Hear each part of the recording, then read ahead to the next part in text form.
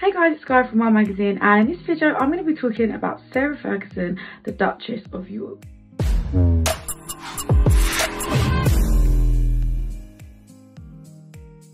So unfortunately recently it came to light that Sarah Ferguson, the Duchess of York, had been diagnosed with breast cancer.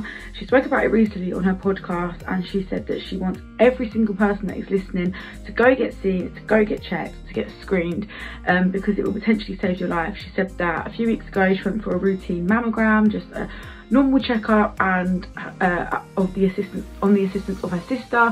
Her sister was really adamant that she went, and they found a shadow, and they basically told her that it needs to get immediately treated. So she went in for an NHS checkup at London's Royal Free Hospital, and that's where they said that we need to immediately sort this. She said that in the past she's talked to so many sufferers, and along the way she just knows that thanks for their tips and their advice helping to get through this, she knows that she can.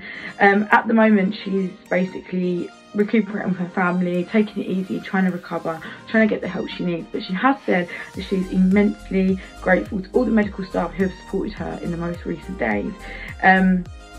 So yeah, hopefully that she will get through this. So the Duke of York has got two daughters, Princess Beatrice and Princess Eugenie. So as the support of family and love and just strength, hopefully she'll get through this.